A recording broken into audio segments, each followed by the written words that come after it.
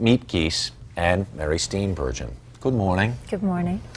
Tell me first, Miep, how it was that you came to hide Anne and her family and the other family that was there with them as well. Mr. Frank asked me once a day, please, Miep, I have a cigarette. I want to ask you, we will go in hiding.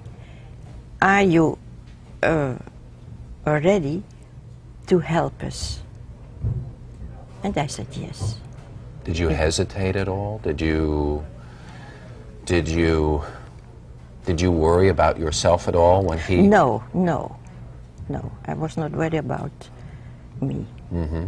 That was necessary. My advice is always help people who need help. And so I did. What is it like for you to play Miep and to have met Miep before that actual filming? Well, first of all, she's a wonderful woman who she's uncomfortable with, I think, all the limelight that suddenly came her way. I think that she wrote her book, Anne Frank Remembered, only after 40 years after it all happened, because people made her feel that as one of the last, if not the last component of the story, she owed it to history to write the book. But she's not someone who seeks out glory or limelight, and I think that it's all been strange and for her, this whole thing, because she's very modest about her own heroism. And I tried to play the part in a way that hopefully will make her happy, in that it's not an obvious heroine with, the head held high against the wind, but somebody who was an ordinary person who something extraordinary happened to them, and she had a choice. She could either be brave and follow her heart, or she could walk away from it, and she chose to follow her heart. You shot the film in Amsterdam. You shot it on the streets where all of this took place. What was that like?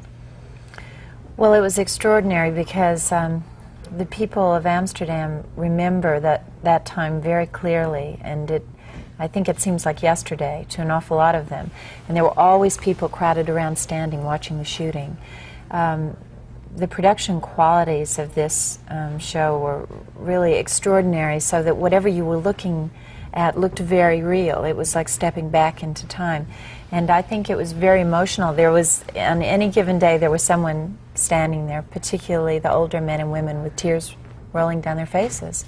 And there's still, on their part, a great memory and to some degree a great anger about this time. Did you thought Anne would come back and get her diary? Yes. After hours, I don't know how long, came Ellie back, my husband, and then we go upstairs in the hiding, because I had a key, a double key. And that was a terrible sight what we saw there. All the papers on the ground, all the chairs on the ground, all the caster, all the cupboards were open. It was a chaos. And we are looking, Ellie, me, my husband, and then we saw the diary from Anne Frank. Mary Steenburgen, Miep Gies, thank you both for joining us this morning. We'll be back.